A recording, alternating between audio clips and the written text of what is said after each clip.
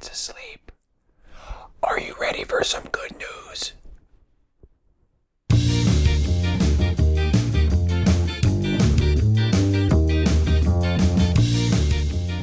I'm not whispering through the whole thing. She's probably going to sleep through it anyway. So first up, researchers have created an incredible new material using liquid metal.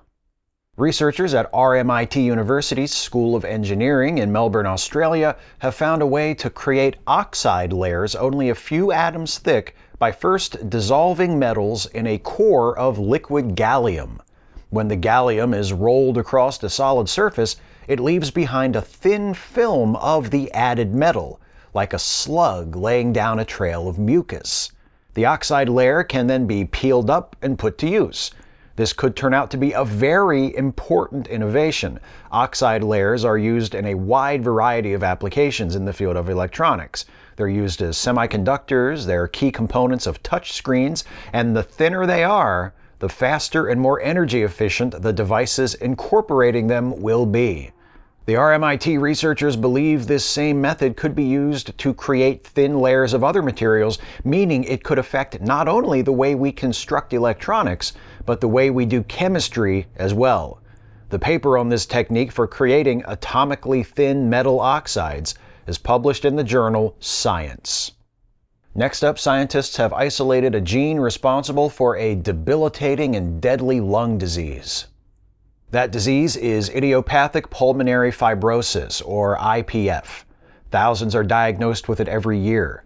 Typical life expectancy following diagnosis is between 2 and 5 years. There is no cure. Scientists at the University of Leicester and the University of Nottingham have found a promising potential avenue for treating IPF. By analyzing the DNA of thousands of patients with and without IPF, they discovered mutations on a gene, ACAP13, which they believe to be responsible for the scarring of the lungs that makes the disease so devastating. ACAP13 is now the focus of continuing research aimed at zeroing in on the gene as a drug target. The Leicester and Nottingham researchers are hopeful that drugs already in development will prove to be effective in counteracting the effects of the mutated version of ACAP13 and result in something IPF patients have never had: an effective treatment.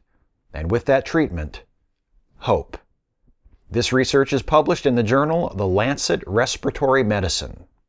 And finally, a new study from NASA promises to greatly improve our ability to identify potentially habitable planets beyond our own solar system. A just-published paper by a team from NASA's Goddard Institute for Space Studies and the Tokyo Institute of Technology's Earth Life Science Institute describes a new model that can realistically simulate atmospheric conditions on distant extrasolar planets. With a few key bits of information, including the estimated temperature of the planet's host star, the new model can predict whether conditions on the planet's surface are capable of sustaining life as we know it. The model will allow astronomers searching for habitable planets to narrow their focus to only the most promising candidates. Astronomers have estimated that our galaxy may be home to as many as 40 million Earth-sized planets orbiting within the habitable zones of their stars. Finding them may have just gotten a lot easier. This paper is published in the Astrophysical Journal. So, what have we learned today while the cat slept through the whole thing? Liquid metal helps scientists produce atomically thin oxides that could revolutionize electronics and chemistry. Researchers identify a gene linked to a debilitating and deadly lung disease, and astronomers create a new model that will help them identify habitable planets in distant star systems. That's the good news. Hey folks, hope you enjoyed this one. If you did, please like, share, and subscribe. And also please consider helping us to make more videos like this one by supporting this channel through Patreon. You can go to patreon.com/Steve Shives to become a patron of this channel. Thanks for watching.